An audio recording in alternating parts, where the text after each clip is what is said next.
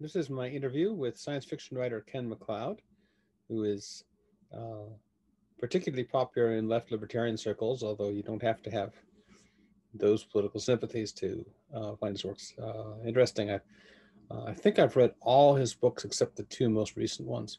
So I've read everything up through the Corporation Wars. I actually intended to ask him in this interview more questions about his science fiction. I got distracted about asking questions about politics, but hopefully we can have a rematch and talk about some more things. One interesting feature of his science fiction is that there are allusions and references and in-jokes throughout, particularly like in his first series, The Fall Revolution. Virtually every page has some kind of in-joke or allusion or reference or something, which he just throws in there, knowing that not everyone's going to get all of them because some of them will be more likely to get if you come from a British Trotskyist background, and some of them will be more likely to get if you come from a free market libertarian background, and some of them are scientific concepts, and some of them are philosophical concepts and so forth, and some of them are just literary allusions. But it's, I've occasionally, fantasized about, coming up with some, with some guide to that series in particular, just, tracking all the allusions of the pages. But had I whirled enough in time, I might do that.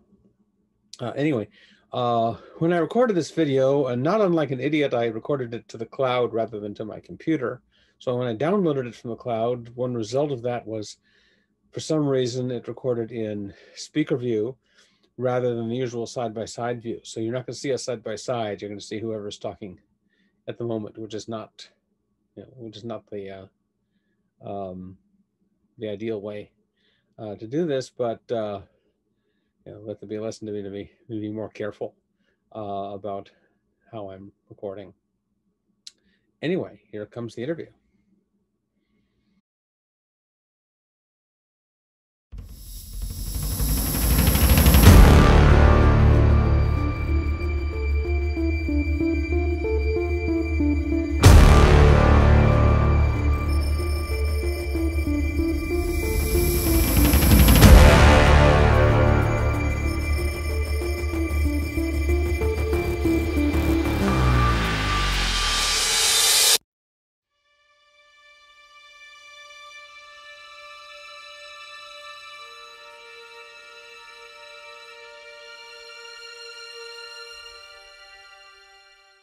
Welcome back to the Agoric Cafe for more coffee and philosophy.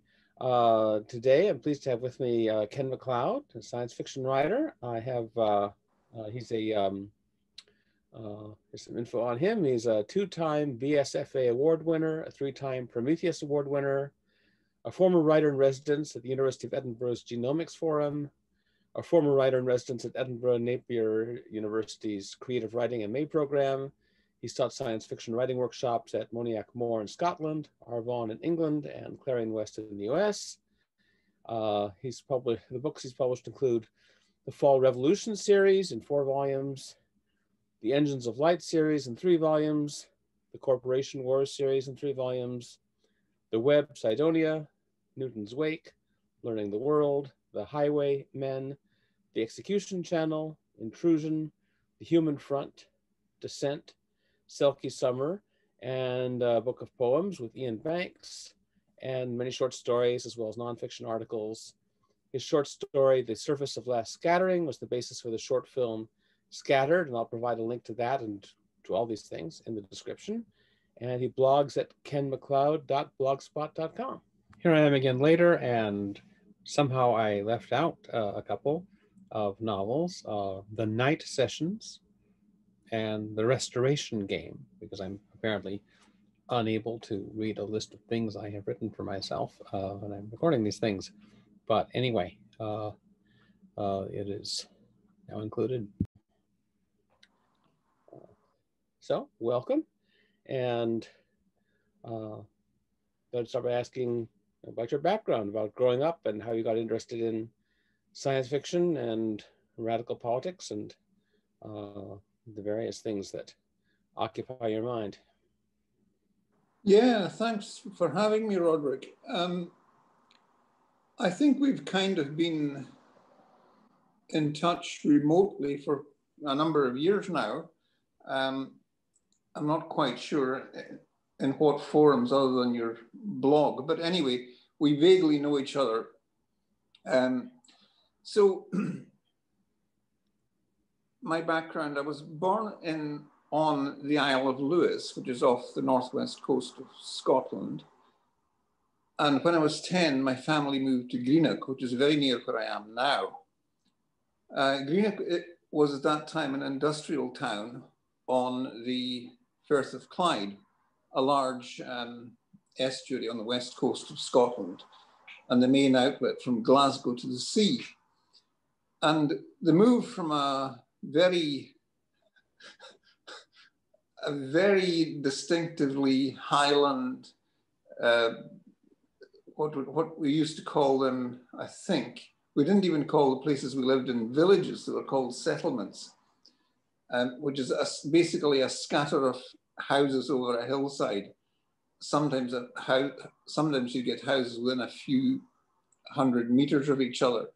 You know, it was quite a rural place. And my father was a minister of religion. He was a preacher, and he got a call from the congregation he had on the Isle of Lewis to the congregation in Greenock. And my then, I think, 6 brothers and sisters moved from Lewis to Greenock when I was at the age of about 10.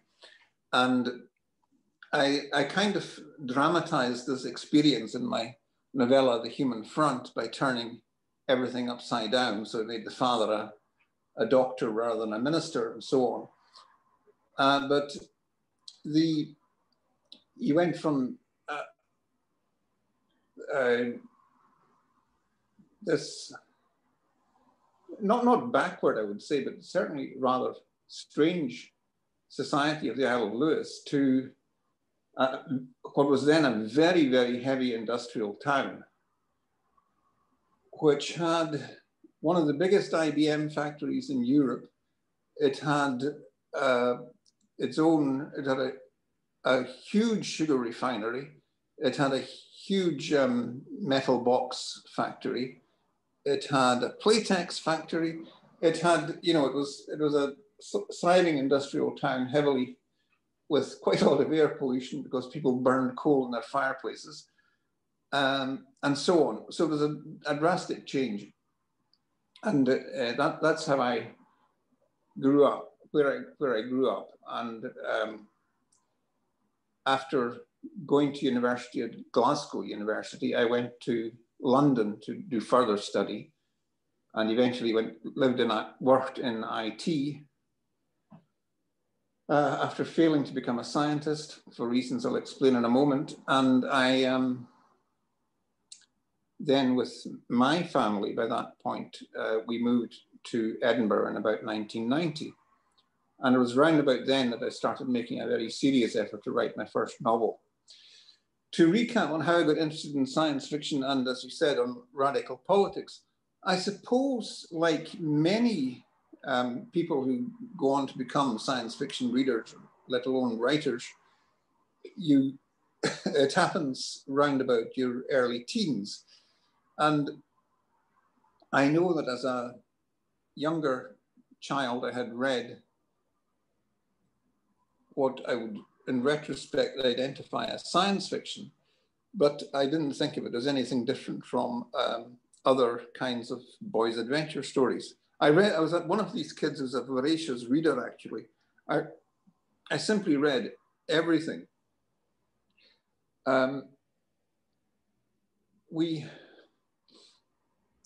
You can imagine, my mother had been a teacher before she got married, and my father was a preacher. And he was one of those people who acquires a library by buying, if he'd find one book in a lot at an auction that was interesting to him, he'd buy the lot and take them all home. So we had you know, back rooms and attics piled with complete junk of literature, you know, all sorts of things. And I read all kinds of stuff when I was a kid. And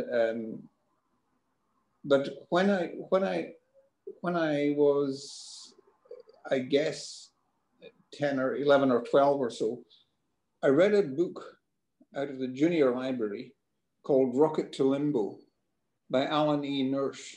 He was at that time quite a famous writer, and he was particularly well known for writing what are now called, well, they're not what is now called YA. They were then called juveniles, like Heinlein juveniles. Mm-hmm. He wrote SF for young people, and I know his name. I can't recall if I've read anything by him, but I do know the name. Yeah. The point about, sorry to ramble a bit, the point about Rocket to Limbo was that it introduced me to the entire range of, virtually the entire range of golden age Campbellian SF tropes. Generation ships, faster than light travel, telepathy, psi powers, and all of that. And I was completely, you know, I thought, wow, I want more of this. So I then started reading more extensively, and I read all of his books and lots of Heinlein juveniles. And then I got on to the adult library and found yet more SF. And by my mid-teens, I was doing what certainly every British SF writer of my age, which is I'm in my 60s, probably a bit younger, my age and younger, will talk about looking for the Gallant SF hardbacks in the library. These had a yellow dust jacket, a yellow spine, and had SF on the spine. So we worked our way through, you know, Asimov, Budrys, Blish, Brunner, Clark, all the way through to Zelazny, you know. we got them all, and so I read them. And like a lot of people, I tried to write science fiction or tried to write stories, but the main effect of reading all this science fiction, I think, was that I got the idea that what I really wanted to be was a scientist. And this was a very bad move on my part, because I was, as you can imagine from being a science fiction reading child, I was or teenager. I was one of those kids who does really well at subjects like English and history and all that sort of thing, but really struggles with mathematics and physics and so on. But nevertheless, I persisted. So I ended up doing a zoology degree. However, I mean, it stood me in good stead, although I think I learned a lot out of it. But I think it's probably a mistake to, if you're a science fiction reader, to think that means you're necessarily going to be particularly good at science. The other question about radical politics, I guess in a way, I mean, we can talk about what was going on socially at the time. This was the late 60s, early 70s. And there were a great deal of upheavals were going on in Britain and in Europe, and as you recall, in the United States. And naturally, you are sort of influenced by that kind of ferment. I would have read, for instance, I read Malcolm X's autobiography when I was still at high school. I probably read Soledad Brother about that time too, by George Jackson, books like that. And I think I got interested. I was, you know, I guess in my early teens, I was a fairly conservative teenager. And I think I was jolted out of that partly by things that were going on and partly by I think the first story I ever read that gave me the idea that things that, different ways of having society ordered were possible, were conceivable, was a short story by Paul Anderson called The Last of the Deliverers,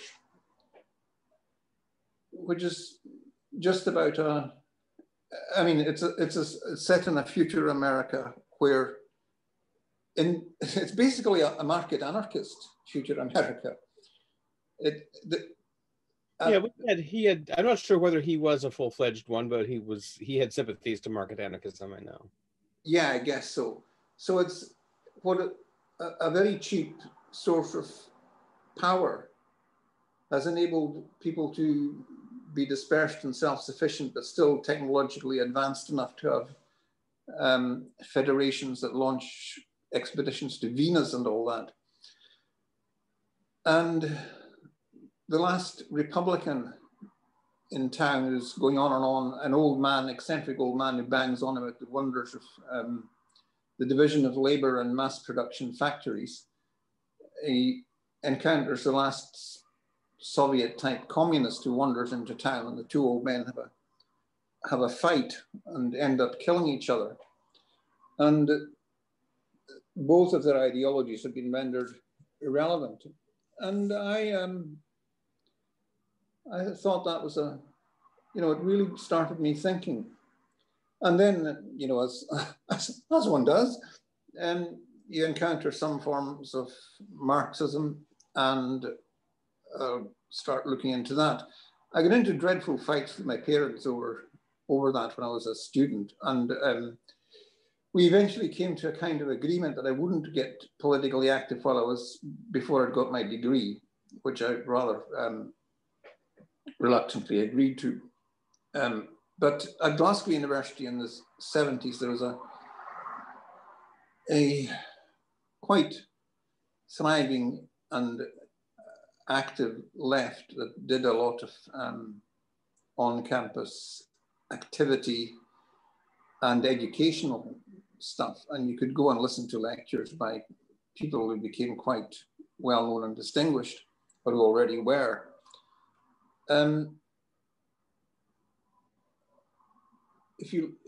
In my novel, I think it's, in the Stone Canal and another one, the Sky Road, there are allusions to that period, and which basically I think gives some of the atmosphere.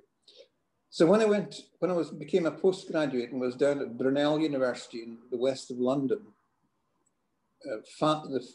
the outer fringe of London, I did become politically active, and I was a member of a small far left group for a number of years and got involved in various campaigns. And, in Brunel University at that time had a lot of overseas students, including Iranians and Iraqis and Jordanians and Palestinians and so on, and Turks. So you got a lot of people who were very serious political people from pretty repressive regimes. One of my enduring memories from Brunel is when the Iranian Revolution started in 1978. We had, the organization I was in had a section in Iran, and certainly among Iranian exiles. And we had literature in Persian. And one day, two of them came to the campus with a stack of this literature, and people that we'd never thought of as political or had ever encountered before were, coming up and, grabbing it.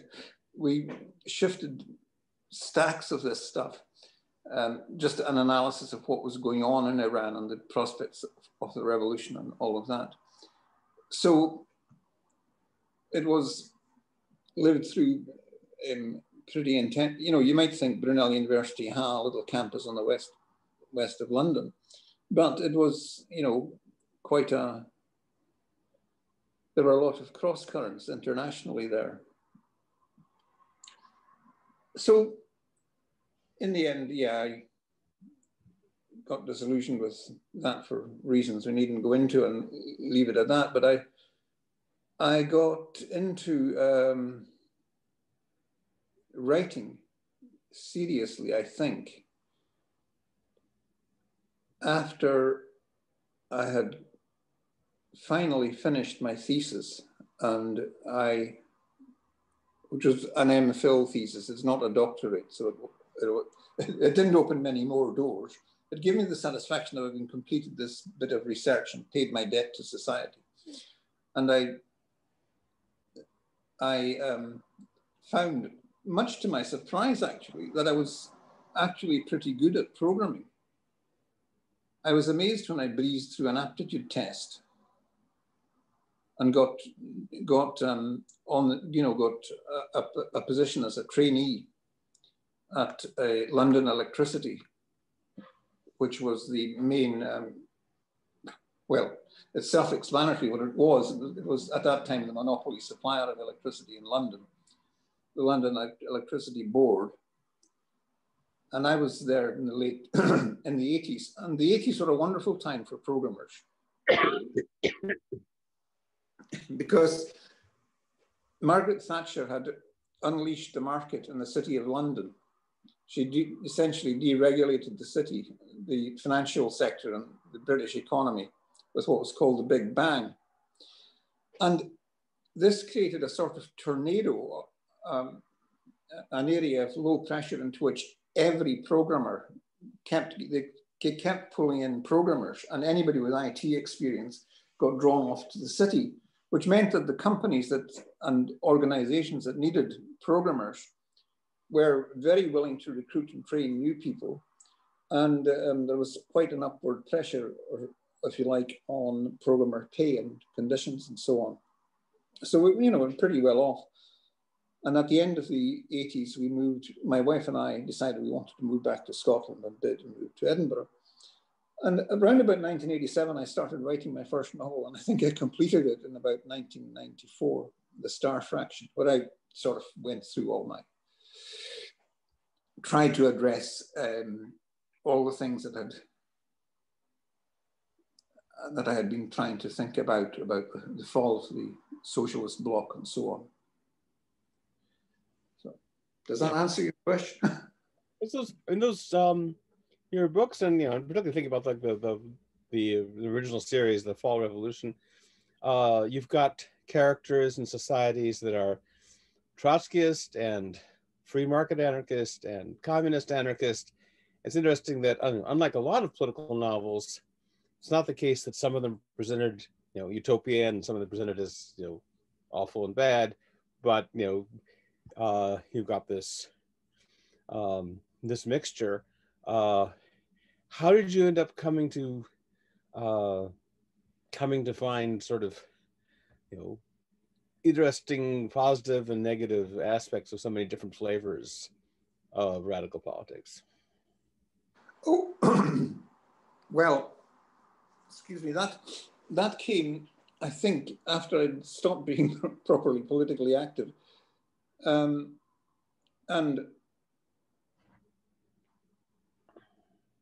in the 1980s, first of all, I encountered the Libertarian Alliance quite by accident. The Libertarian Alliance, which in some form still exists, was a group of minimal statists and anarcho-capitalists with some kind of, the usual kind of mysterious financial backing, that had a bookshop in Covent Garden called the Alternative Bookshop, which is the most gobsmacking place I'd ever wandered into. I had joined our oldest secular humanist organization, the National Secular Society, because I had happened to come across the bookshop, which was quite near where we lived. And their venerable journal, the Freethinker, the guy who worked in the shop asked me, I wouldn't mind dropping off a bundle at this shop in Covent Garden, where it was near where I worked. So I did. And I walked into this shop that had, you know, works by von Mises, by Ayn Rand, who I'd encountered before. And things like a badge with a poppy on it and the slogan, legalize heroin, which at the time I found just inconceivably outrageous. Because the funny thing is that although I, I had the usual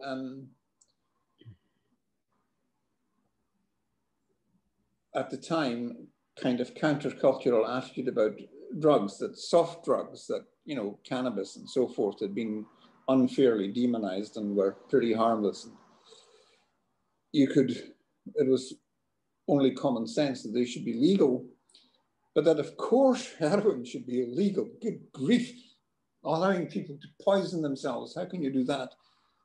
So I was, you know, absolutely fascinated by, you know, shocked and fascinated. And I started talking to the guys who worked there. The late Chris Tame, who was an extremely dynamic character. I know I'm not familiar with the ins and outs of organized libertarian factional beefs and so on. Well, and I know he didn't all. They're as bad as the yes, just as bad.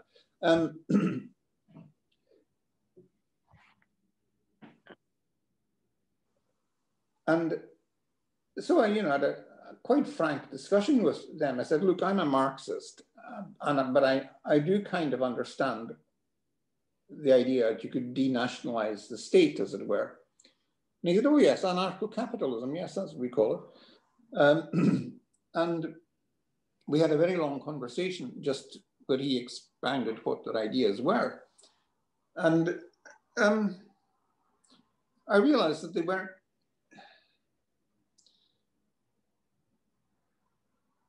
weren't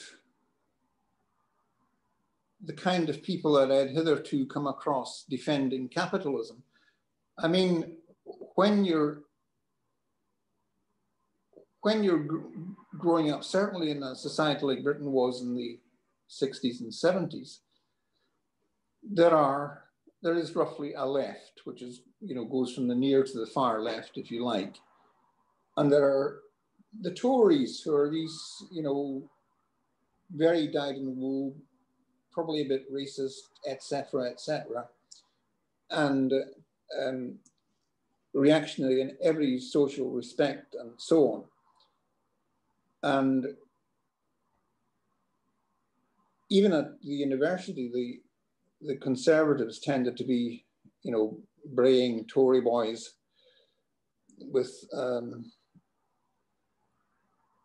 I think the Hang Mandela t-shirts came a bit later, but you get the idea. pretty obnoxious character. And to my mind at the time, anyway, I wouldn't have had the time of the day for them. But you know, these guys were interesting and obviously had thought things out. And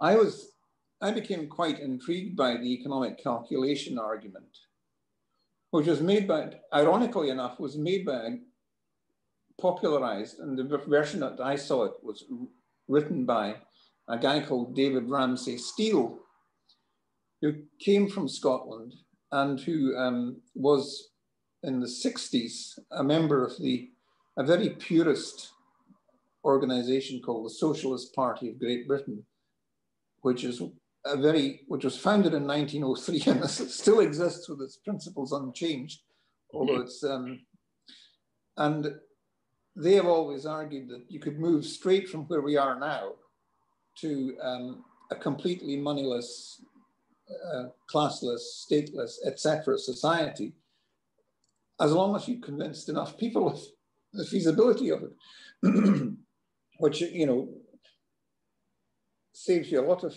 thought about tactics and strategy and what demo to go to and what cause to support, because they don't support any of them. They're like pure propagandists.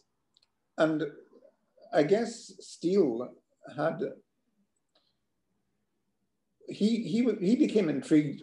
He recounts how he became intrigued by the economic calculation argument because he saw it as a decisive objection to this kind of socialism. And he elaborated it first in a thesis and then in a book which came out in 1990 or 91 called From Marx to Mises, which I have and I've read more than once. And so I was intrigued by this. And at the same time, of course, in the 80s, you got market reforms in the socialist countries. So you had, and then the rapid disintegration of the communist regimes. So it all gave me a lot to think about. And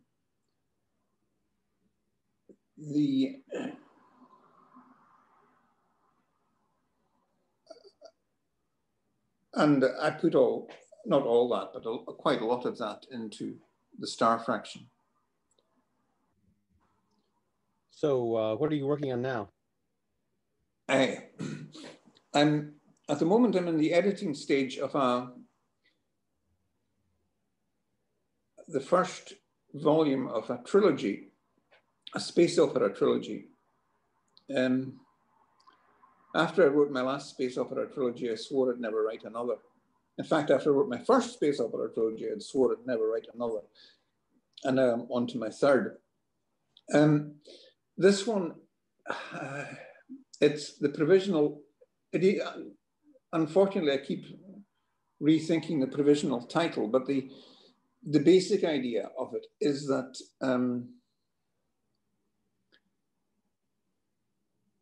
faster than light travel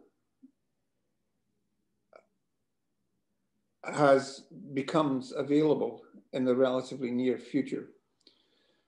And like in this century, it was just something that struck me as something that might be a crazy cool idea. And I know that in a sense, faster than light travel is almost certainly impossible. But I also thought that perhaps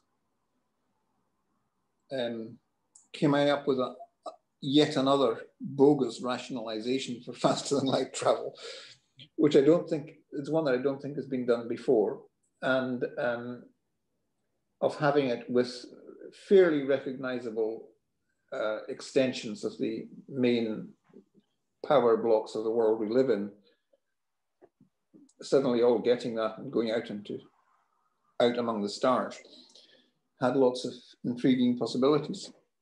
So that's what I'm doing.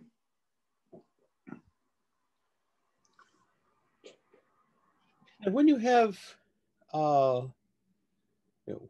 set of political sympathies that finds a lot of aspects of traditional radical socialism attractive and also finds aspects of free market libertarianism attractive, so it's sort of broadly in the same space that I and a lot of my gang are in, the question is, what does that translate into in terms of practical politics in the present, which is something that people with that set of interests have a lot of disagreements about.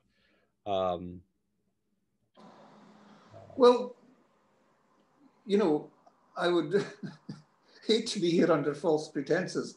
I am, you know, in a way, neither of these.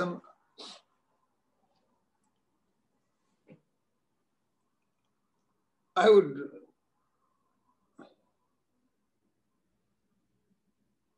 in terms of practical politics, I'm a member of the Labour Party, you know. It's just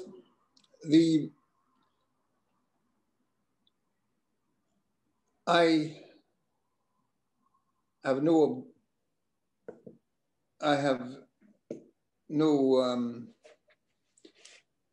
objection to having, you know, certain utilities and monopolies and land and so on nationalized and having other things privatized. It's a bit like Deng Xiaoping. whatever catches mice. And I mean, I have at times been tempted to define myself for maximum annoyance as a right-wing communist, which is not really very helpful. So yeah, on how that kind of, I mean, I actually did kind of try many years ago to try and figure it out. And what you, not my present political position, which is a lot more moderated, this sort of, what somebody described, yeah, I know who it was actually, Gwyneth Jones, the English, I guess, anyway, British critic and author. She described one of my novels as hard left libertarian, which I thought was quite nice. Sounds like the opposite of right-wing communist, but it's still... Yes, exactly, yes. Yeah. I've always been, when I say I wasn't politically active for many years, actually I've been active as a sort of foot soldier and all sorts of things, notably, the anti-war movement. From the invasion of Afghanistan, through the invasion through Yugoslavia, Iraq, etc., etc. And I followed the American website antiwar.com. In fact, I still do. I used to take great delight in reading Justin Raimondo's editorials. However, wrong-headed some of his positions might have been. He was certainly a very forceful writer, and I'm a bit of a sucker for forceful writers. An engaging character, and certainly very hard-working. And I honestly thought that there was a kind of area in which, left-wing anti-imperialism and American isolationism could be tactically at least on the same page. And I'm afraid I've come to regard that as a bit naive. I mean, individually, tactically, maybe yes, but I think I've come to see, come to be quite dubious about the free market libertarianism, because it always, and I'm sure you could say mutatis mutandis, the same thing back at me, but I tend to find it as too much of an outrider of the more conventional right, which I've come to substantially mistrust, shall we say. And one of the things, one of the things that happens when you're on, I was online from, I don't know, I think it was in the early 90s, mid 90s, that I first went online and discovered the wonderful crazy world of Usenet, which for any younger viewers was the original social media. Well, not quite the original, but one of the early forms of social media. And some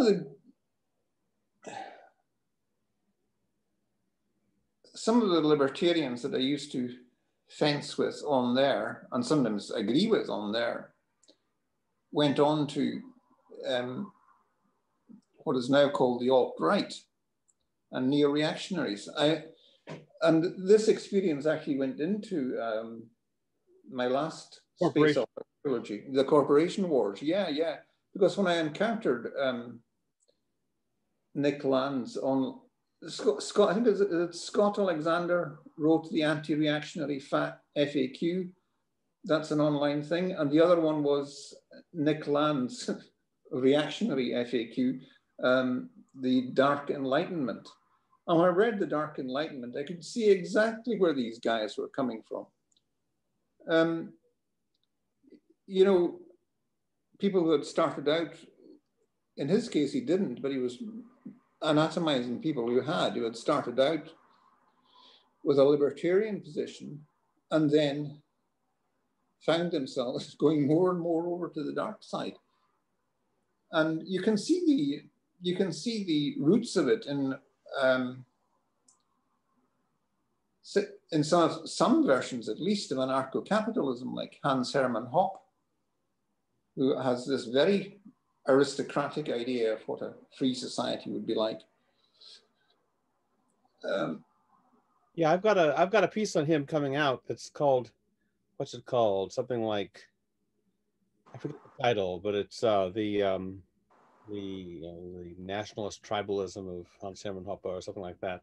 So I mean, for a while I was allied with some of those folks, but there was, for a long time there was a I think for a long time there was a, and this is a way of phrasing it, I think, that comes from this guy named Adam Bates online, that for a long time there were two different kinds of people, or two different kinds of reasons people got involved in libertarianism that didn't initially, obviously, the differences between them weren't obvious and then they became obvious, which is people who are in it because they wanted liberation for everybody, and people were in it because they wanted liberation for them and themselves and people like them.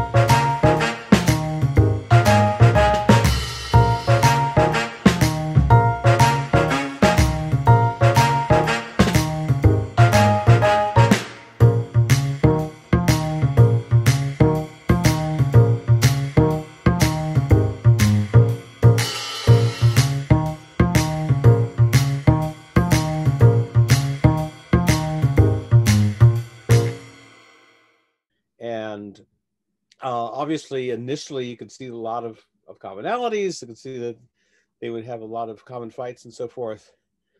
But over time, it became more and more clear that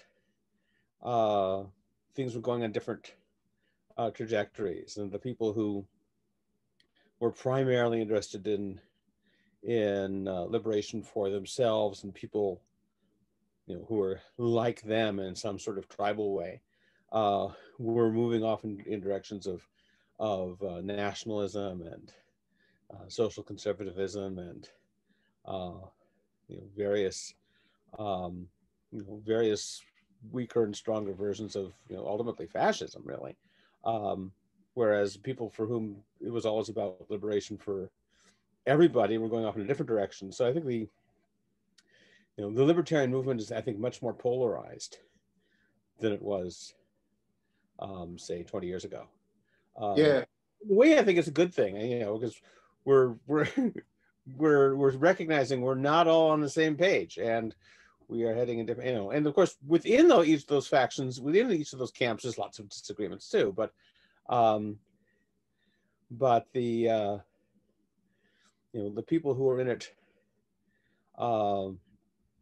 primarily because they resented government control of their, because they wanted to have their own ethnic enclaves or whatever bullshit they wanted. It just becomes clear that it's not the same set of motivations. So as far as I'm concerned, bid them a happy farewell, as as Greta Garbo says in Anotchka about the Stalinist mass trials that are going to be fewer but better Russians. In this case, I think if I'm happy to speed these people out of the libertarian movement, let them go off into the crazy alt-right, get out of our spaces. I think it's someone who gets interested in libertarian ideas, and then as a result gets hooked. It's important then what the next thing is that they associate that with and get hooked onto. So so a lot of those people started moving more openly right at the same time that I and some of my friends were moving more to sort of the left end of libertarianism. So we so there's been sort of a broadening gap there. Yeah, now that really interests me, because I have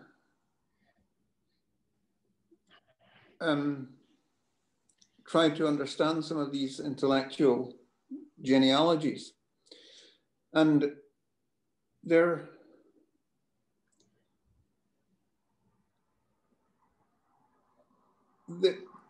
if you take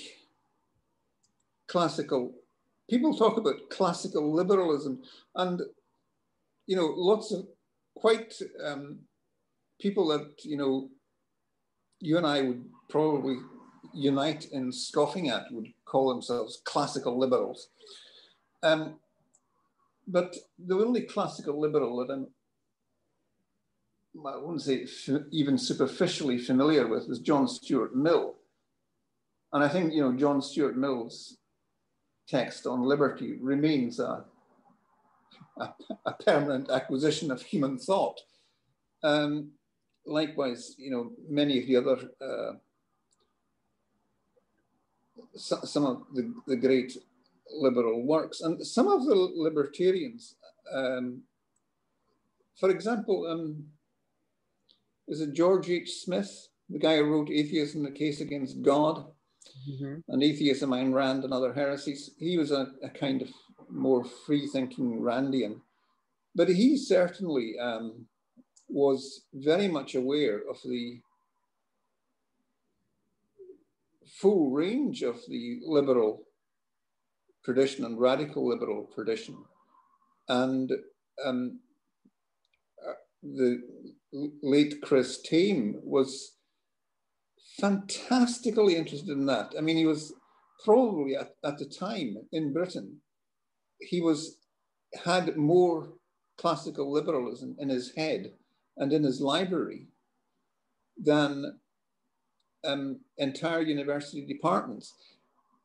Like, he compiled, I think, a bibliography of classical liberal thought, which you can probably, I think you can find online. I think Sean Gabb made it available. And it is a phenomenal piece of research. He also did specialized works on the land question, on Georgism. And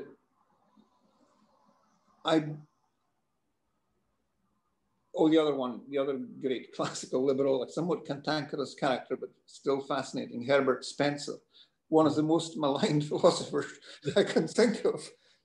I mean, he did have some, some cantankerous views, but he certainly didn't, he certainly wasn't he certainly didn't have the sort of this stereotypical view that everyone attributes to him, that, we should just let the poor and weak die off in order to improve the species and so forth. I mean, he said over and over again that wasn't what he meant, but everyone just sort of rolls on.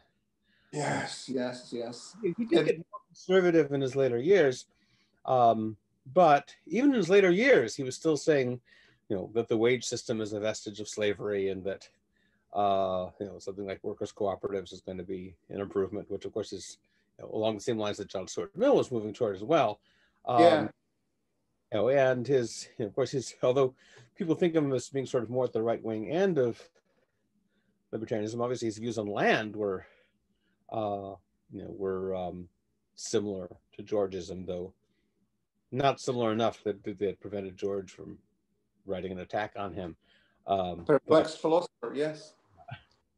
And of course, you know, then there's sort of the 19th century individualist anarchists. Yeah, one of the main characters in the Fall Revolution is a fan of Benjamin Tucker. And you know, the works of those guys who combined free markets with labor radicalism and land reform and feminism and various things. And they saw these all as interconnected, different kinds of, they saw all these different forms of oppression sort of mutually reinforcing. And they're sort of a big inspiration for folks in my circles. Yes. Fights with each other too, of course. Yeah.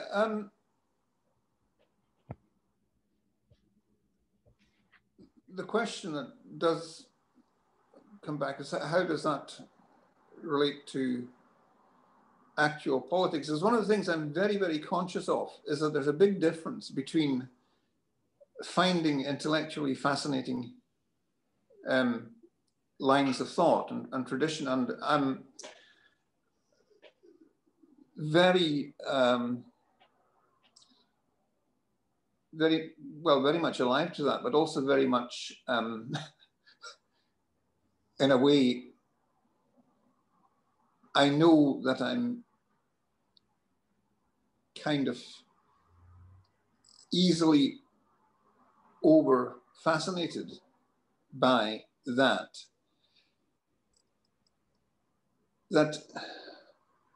there's a big difference between that and relating to practical politics. And unfortunately, we do seem to be in a situation where there is still pretty much a class polarization of society, and where what you might call state monopoly capitalism is the only kind. And that I do think that the only way to deal with these huge concentrations of interlocking state and private and corporate power and their ideological propaganda apparatuses and so on is to do what you can to build up a counterpower from below, albeit, but that one that at some point does have to try, whether by election or in some possibly conceivable circumstances not, but you know, to become the government. And I think that the kind of anarchist libertarian type reluctance to go into politics leads either to ineffectuality on the one hand, or opportunism on the other. Now, I am not necessarily excluding myself from this criticism, but do you understand what I mean? Yeah, well, and they had those debates too. I mean, they debated every possible strategy from, you know, focus on purely education to grassroots organizing to violent revolution to electoral politics, and if so, what kind of electoral politics, and what to do and how. You know, they debated all those things, and Tucker himself shifted a bit over the course of his career. He became more pessimistic about the ability of markets to break up corporate power without some kind of government intervention, by contrast with his earlier views. But as often happens, when an influential thinker shifts their views, they don't bring all their followers with them, and so you end up fights between sort of the proponent, the followers of the early guy and the followers of the later guy, just as you have this conflict between the followers of the early Rothbard when he was more lefty and the followers of the later Rothbard and so forth. Yeah. Within my own circles, there's a division of opinion on whether to be involved in sort of electoral politics or not. There are some who think that it's counterproductive and the best thing to do is to try and build alternative institutions. There are others who think no, it's a form of self-defense, that the elections are what you do while you're building the revolution. You have to be doing something else to fend things off. Though in my circles, pretty much everyone agrees that the libertarians who thought supporting Trump was a good idea were crazy. So there's in my circle. Well, it depends how you define my circles. If we define my circles as sort of people I still have some friendship or association with, and some of them are pro-Trump libertarians, I'm sad to say. But if people sort of that I'm associated with in some stronger sense of working with politically, we pretty much all see Trump as an unmitigated disaster. Well, I guess he's a mitigated disaster because almost everything is, except the end of the universe would be. Well, even that probably would have its positive side. but yeah, it really is. These last few days really does seem like we're living in a science fiction novel. This, we all had our fantasies about people seeing the storming of Congress, but this wasn't the context we had imagined.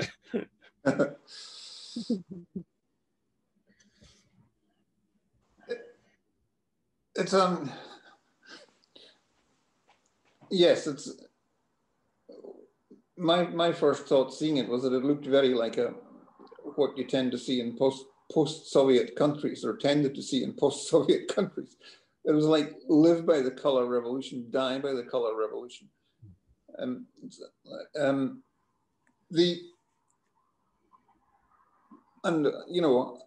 don't know if I'm, while, as it were, while we've been talking, some other astonishing development hasn't taken place.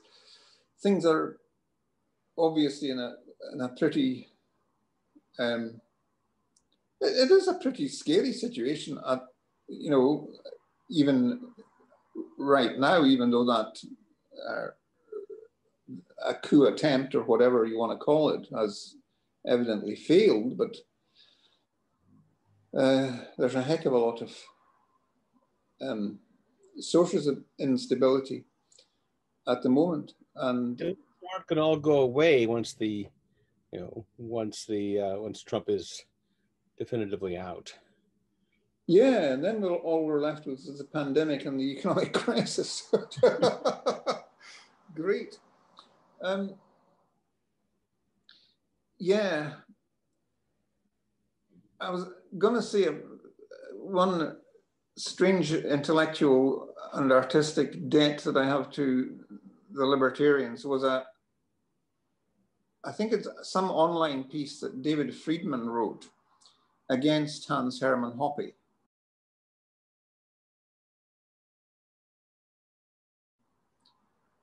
And Hans-Hermann Hoppe had come up with an argument that, I think he called the argument from argument. Yes, I've written about that too.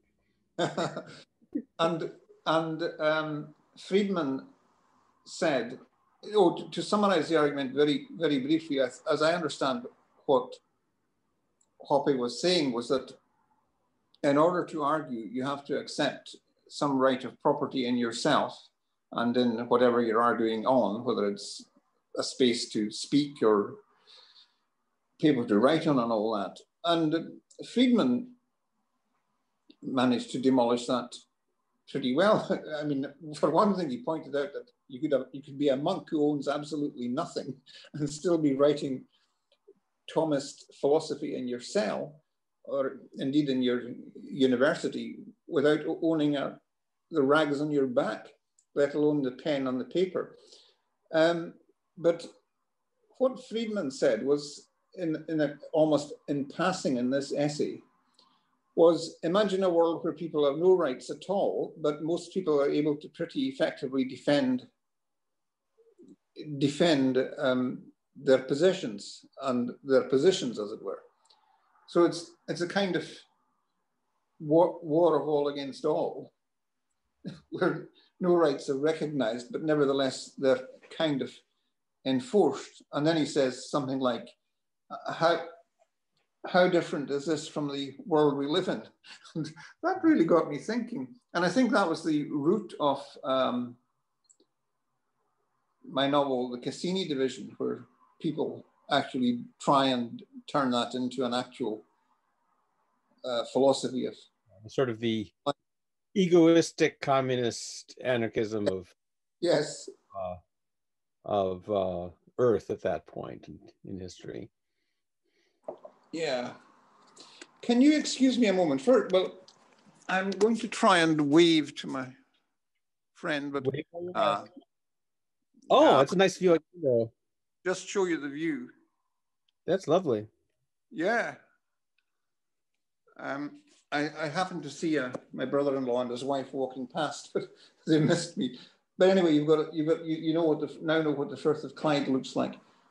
Ah. Yeah, I knew you were near the Firth of Clyde, but I didn't know that you were, right, right on it. You could see it out the window. Yeah. It's inspired. When you lived before, sort of the other side of Scotland, you were by the Firth of Forth then, right? Yes. And could you see that out the window too? Not so. We weren't so close to the water. We were higher up the hill, and there were a lot of trees in the way. But in the winter, you could certainly see the Firth of Forth and the ships going down it. And we were in between the two famous. Well, actually,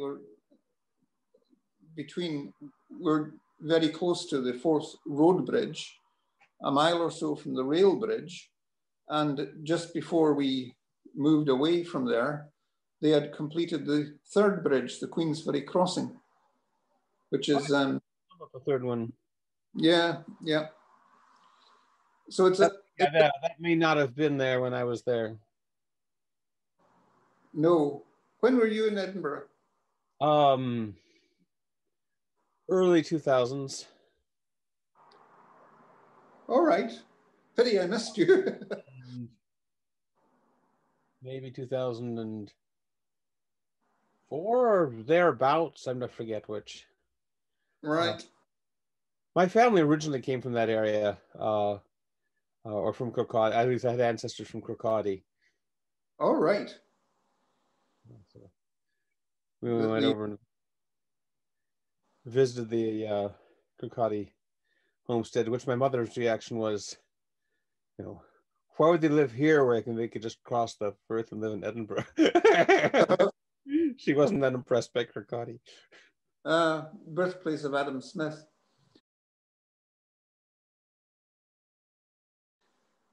And Gordon Brown. And Gordon Brown, yes. I had the great delight a couple of years ago in standing beside David Brin for a selfie at the statue of Adam Smith in the Royal Mile in Edinburgh. And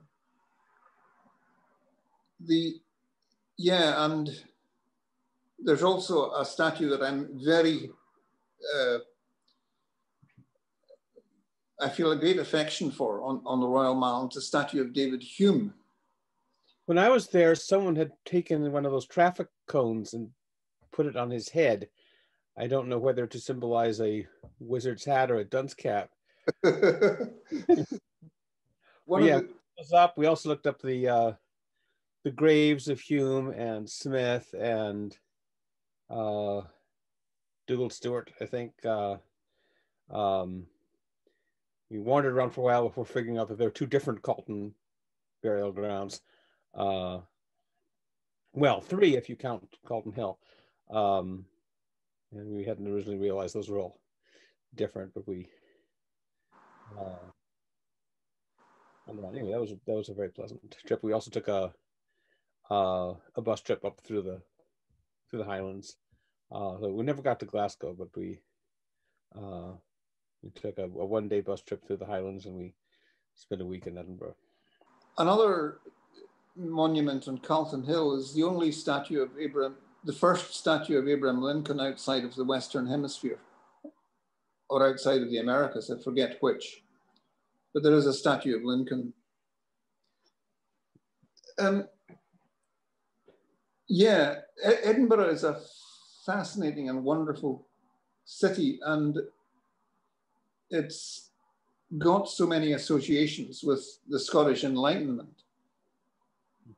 You can see...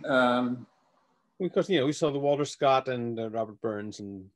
Yeah, and Hutton, James Hutton, who discovered deep time and taught there. That is probably, I don't know if anyone has ever identified it, but I've often thought that somebody should find the actual place in Edinburgh University where Charles Darwin, after his first dissection lesson, was violently ill and decided that medicine was not for him. and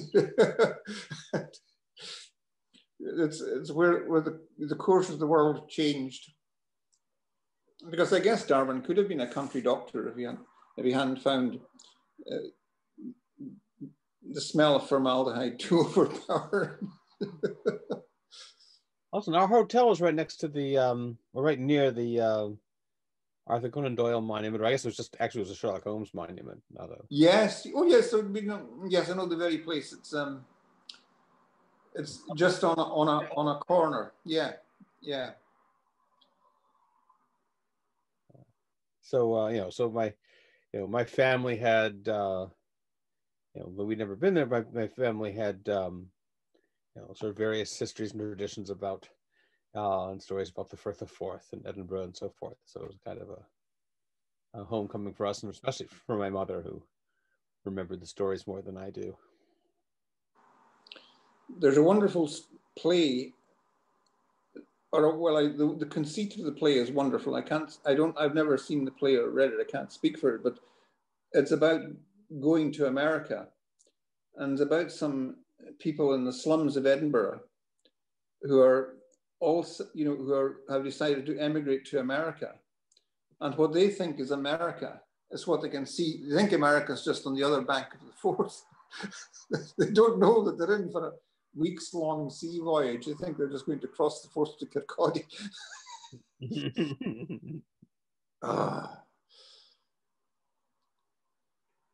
There's there are several versions of the Statue of Liberty in Paris, and there's one of them where you can see it, and then the Eiffel Tower a little bit behind it. And so one time I posted that photo with the caption something like don't let the airlines charge you $1,000 to travel from New York to Paris. You can just walk.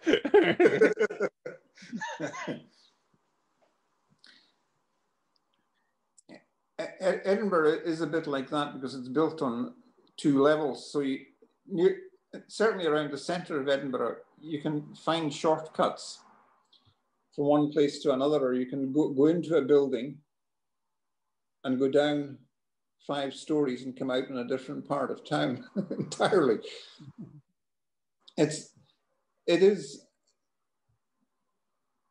yeah, I mean, I like Edinburgh a lot. In the middle, down where the trains are. Yes. Stephen Baxter wrote, the science fiction writer Stephen Baxter wrote a very good book about James Hutton with a very clear description of, I think it's called Revolutions in the Earth, or the American edition is called Revolutions in the Earth. And it has a very clear description of how Edinburgh came to be the shape it is, because a glacier ground over the stump of a volcanic plug, I think it was. So that great long trail, great long slope of the high street from the castle down to the palace, Holyrood Palace, is in fact the rubble that was left by the glacier as it ground off the top of the rock, leaving this great trail down. And or the rock, there's still a lot of rock. I don't think, I got that slightly wrong, but there's basically, it's a very enormous tear-shaped rock that's been left by the glacier. And it also means that in Edinburgh, and in medieval Edinburgh and early modern Edinburgh, you couldn't dig. You had to, more or less tunnel and mine. So there's nothing. It was a long time before they got any kind of sewage or sewerage in. So Edinburgh was notorious as the place where people simply tipped their chamber pots out of upper story windows with a cry of "Gardyloo!"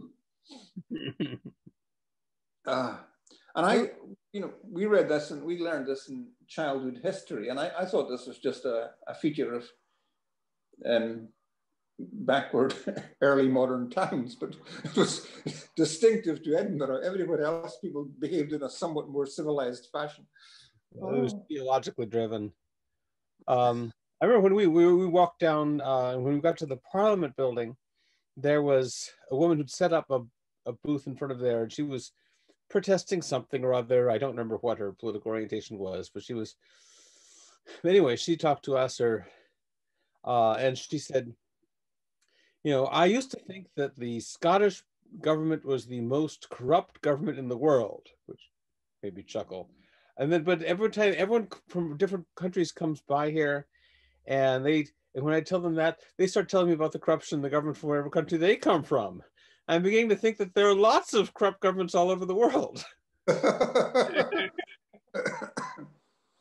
Yeah, Scotland might not be the worst in the world. Oh, by no means, yeah.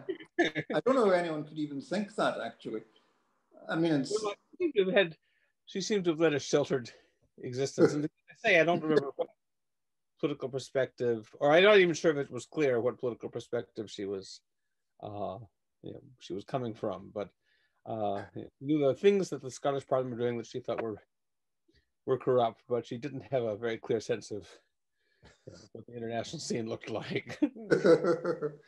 Yeah.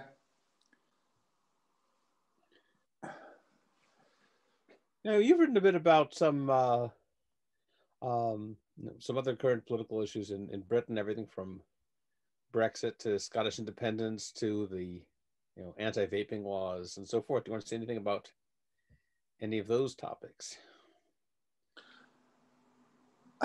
In particular, things like Brexit and Scottish independence are sort of difficult for sort of libertarian radicals, because, especially sort of lefty libertarian radicals, because on the one hand, we like decentralization, but we don't like nationalism. We like internationalism, but we don't like centralization. So both options are ones we tend to feel uncomfortable about.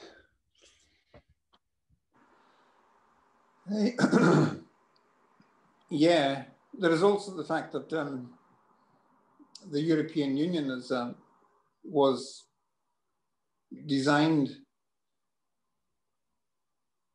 to separate markets from political control.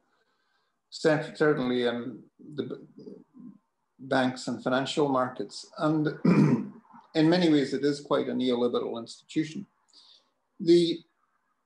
I haven't written much about Brexit. I way back in 2013, 2014, I did write quite a bit on my blog about Scottish independence and on Twitter and so on, because I was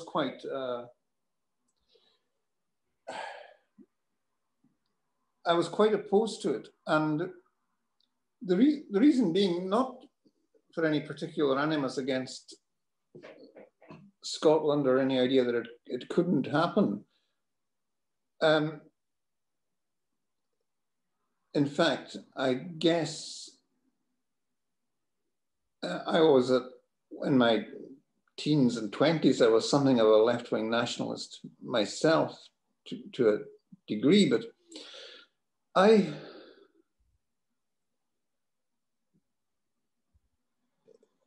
did think, one, that it was a hugely unnecessary upheaval, and secondly, that I didn't think the Scottish left, or the left in Scotland, or working class or working people in Scotland would gain much out of it because of the upheaval and expense of the whole thing. But it was, I have to say that the movement for Scottish independence was, around the Scottish referendum, was the biggest politicizing event of recent history in Scotland, for sure. And it galvanized thousands upon thousands of people, probably many more than that, actually, to start taking an active part and an active interest in politics.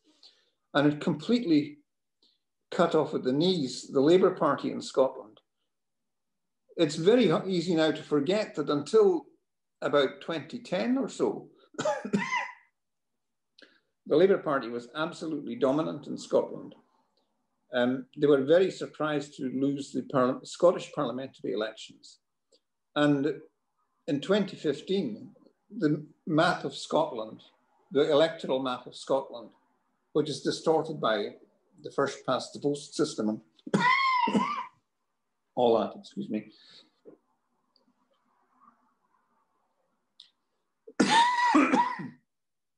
It went from Labour red to SNP yellow, literally overnight.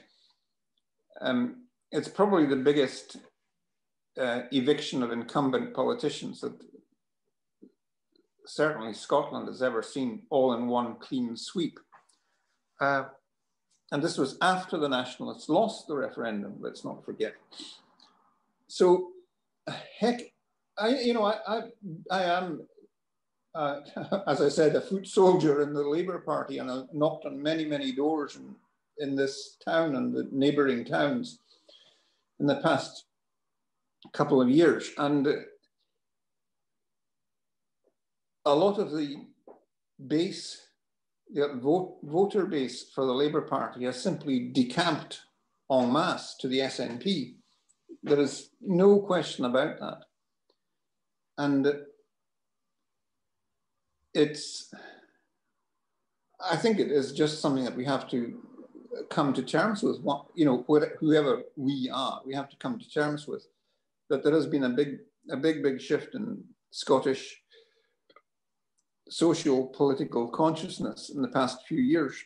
And the interesting thing is that it has very little, apart from on the fringes, it has very little to do with what we usually think of as nationalism.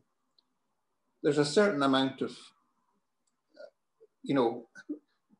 blue and white face paint and glorification of Braveheart and all that kind of thing, and Tartan. But that very historically accurate movie. yes. There's very little national cultural obsession. Culturally, Scotland is not that different from England. And in many ways, the social and political attitudes, and as you know,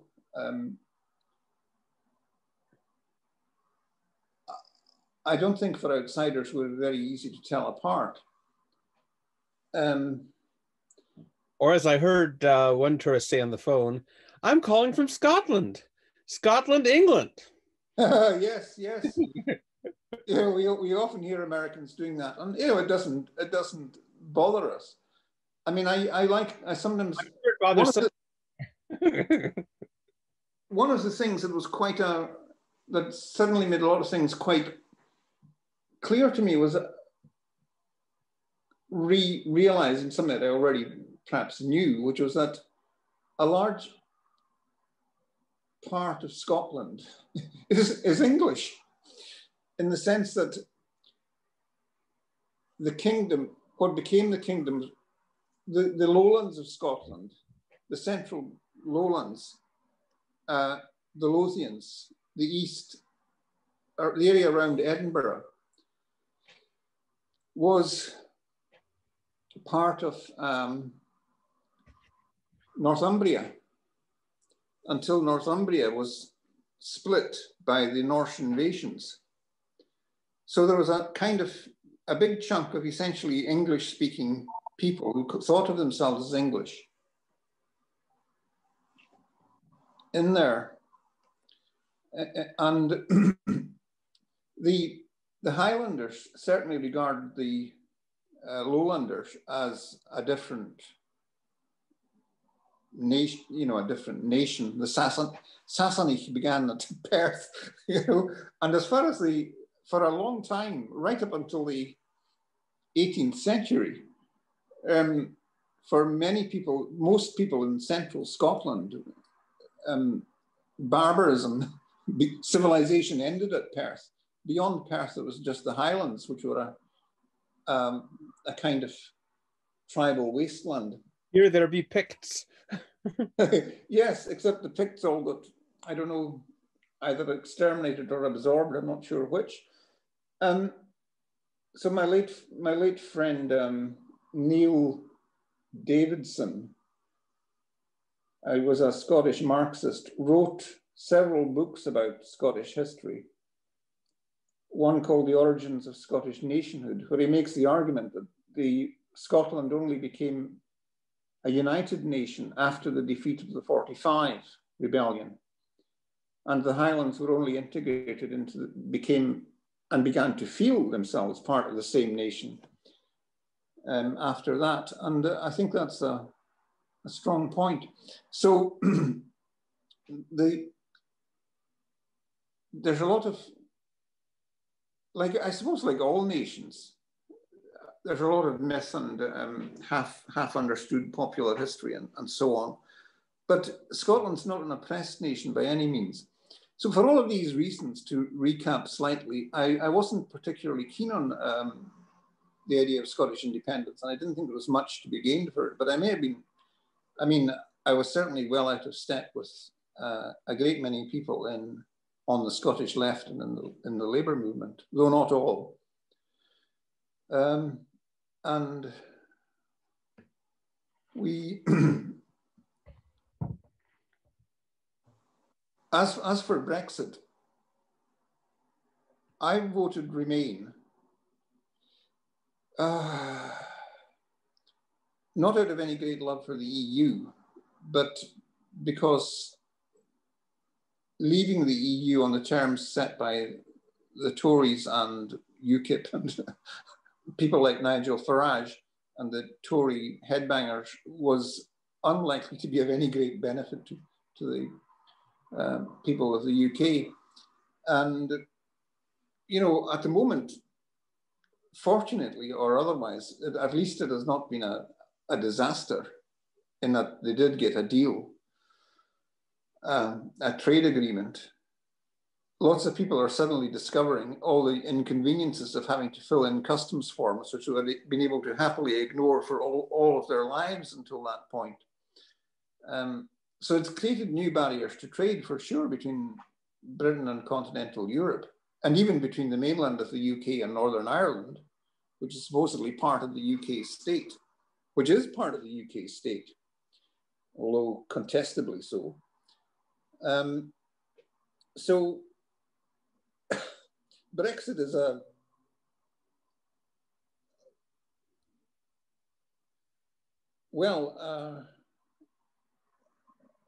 rolling snowball of unintended consequences.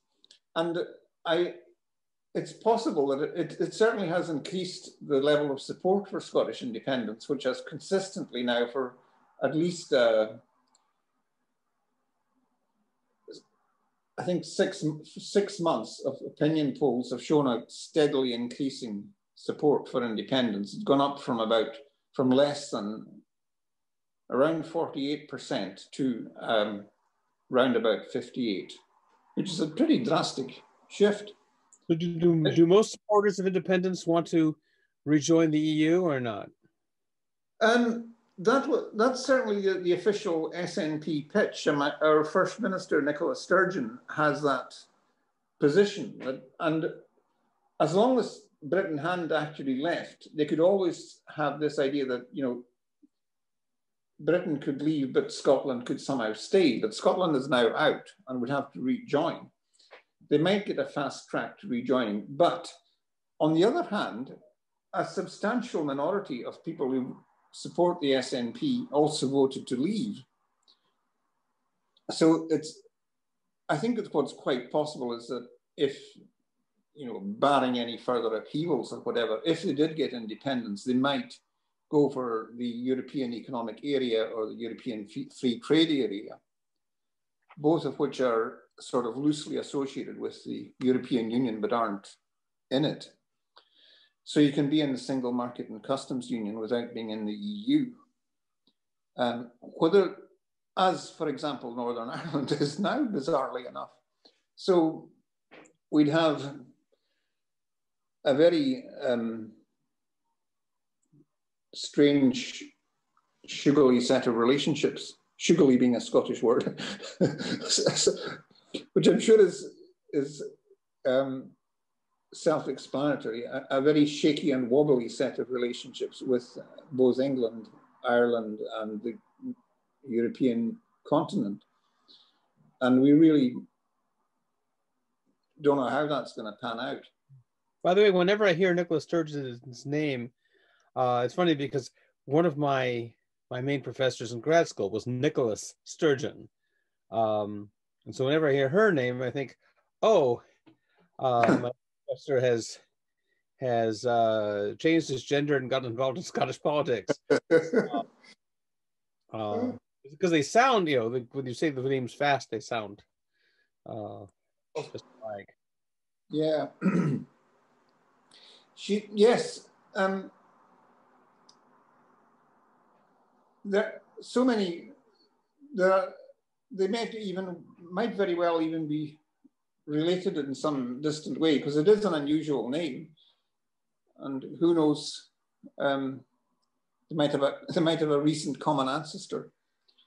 Yeah, he also found he or someone had found a newspaper clipping where the headline was "Lake Monster turns out to be a giant sturgeon," and he had put that on his door. Oh. The other political issue I mentioned that is probably less divisive for for libertarians is you've been involved a lot in talking about anti-vaping legislation, and more broadly about paternalistic legislation in general, because your book Intrusion is a lot about that. Do you want to say anything about both about the anti-vaping issue and also on some of the themes of intrusion? All right. Well, Intrusion came from. I think it came out of a conversation with my then editor, Darren Nash, after I had been on a panel in London at an event called Battle of Ideas on things like IVF and so on. I think it was called Frankenstein's Daughters, ? Something like that, about what's the word, neonatal and prenatal technologies or genetic engineering, all that kind of thing. And in the course of an evening of brainstorming over Belgian beers, I said to my editor, what if it was possible to make sure that every child was genetically perfect, but that not doing so counted as child neglect? And he said, "You've got to write this." And I was a bit dismayed because it sounded a bit like a kind of anti-vaccination type premise.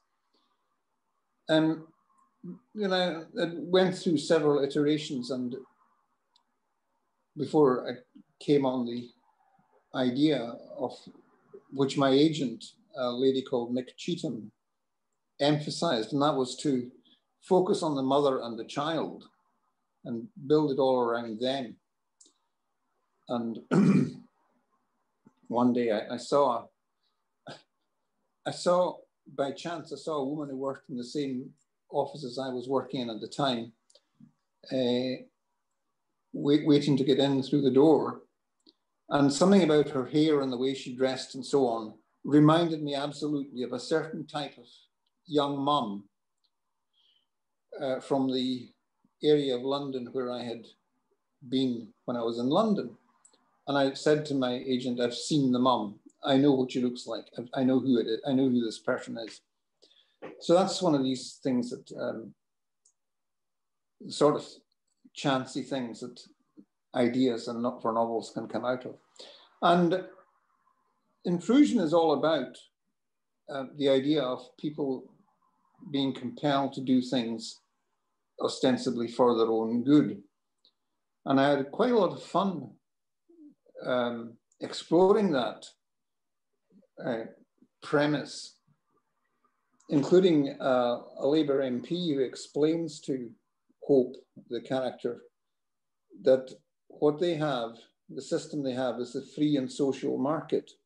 And it's free because you make your choice, but where the social side comes in is that the government helps you to make the choice that you would have made if you had been fully informed. So whether that's the choice you actually made or not. And nudging idea. Yes, yes. So yeah, it's about that. Now on vaping, which actually I only took up, I think I took up round about sometime after I'd written that novel. I was a long-term smoker. I smoked cigarettes for a very long time, and by chance came across vaping, and a student at Napier showed me what a proper e-cig was like. And I went across the hill to the nearest vape shop and got a starter kit that very day. And to my amazement, I went from smoking a pack a day of cigarettes a day to smoking a pack a month without any effort. And after I think over a year of occasionally bumming cigarettes off people, I bummed my last cigarette on New Year's Day 2015 or 16, I forget, and haven't smoked a cigarette since. So I was, very pleased at being able to quit smoking without all the unpleasantness of other previous efforts of willpower and all that. And I get a decent nicotine kick, and keeps me happy and lets me concentrate. And it isn't offensive to anyone else. So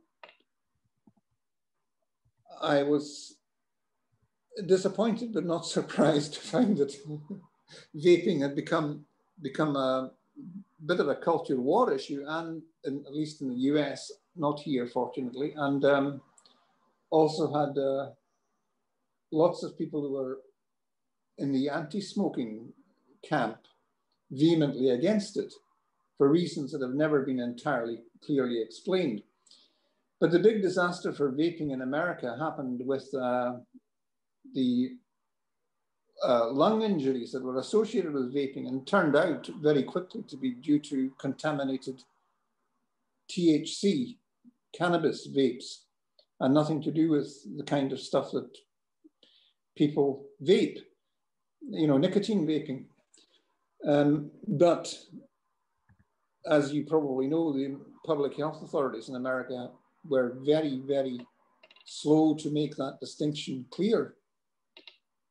And there's been a bit of a moral panic about the device that's called dual Juul, J-U-U-L, which are very easy to use, very easy to conceal, practically undetectable, and are the kind of things that appeal to teenagers doing things that they probably shouldn't. Now, I think it's probably better if they vape than if they smoke. I mean, when I was a teenager, lots and lots of teenagers smoked illegally, but they did.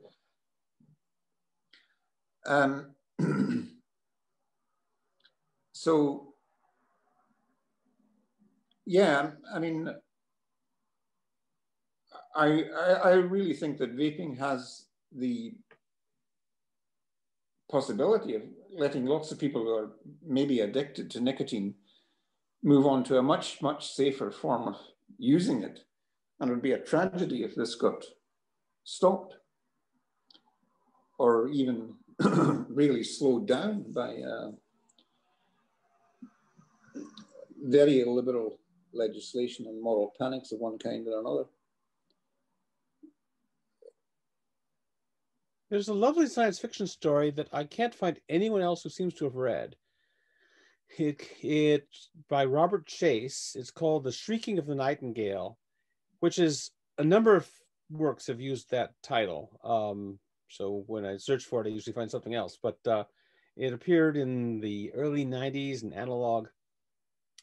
And it's about a future in which the main character is deaf, and they're trying to forcibly cure her deafness and also genetically ensure that her children aren't deaf. And there's sort of the child abuse arguments that if you don't correct the genetic deficiencies that are going to make your kids deaf, then that's child abuse, or is it?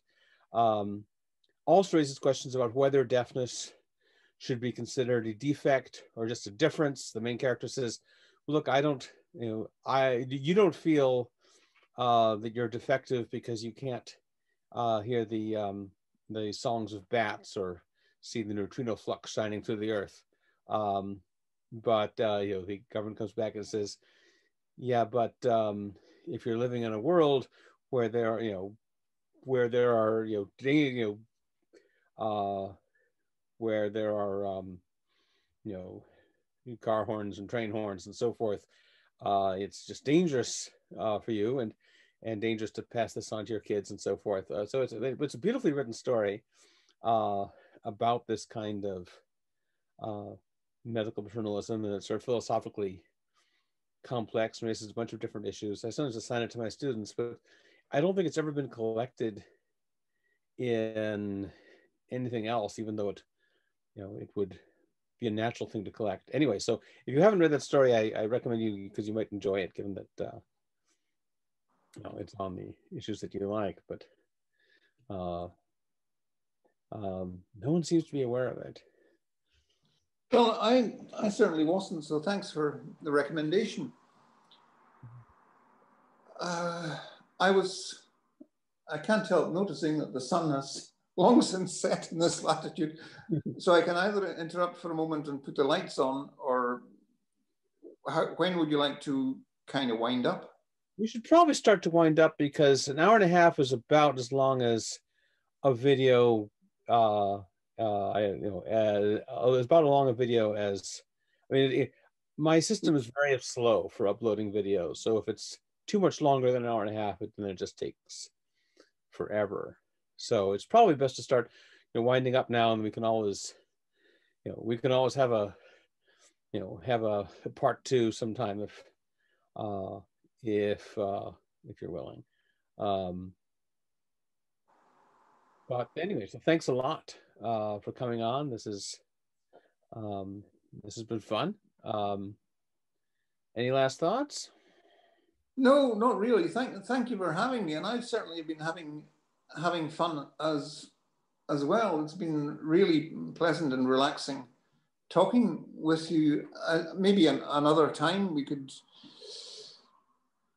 talk more. We might find something to talk about Scotland, and there's not just Scotland has so much really interesting history from the point of view of your interests, like the how did Scotland go from being a place of intense religious fanaticism to being the place of where the Enlightenment, one part of the Enlightenment at any rate, began? What Voltaire called the source of all our ideas of civilization, etc. It's a really interesting story, and you know, we can maybe talk about that. But I've really enjoyed this, Roderick, and I'd love to talk about Scottish history, Scottish literature, Scottish geography. The trip through the Highlands was just incredibly beautiful. Really enjoyed that.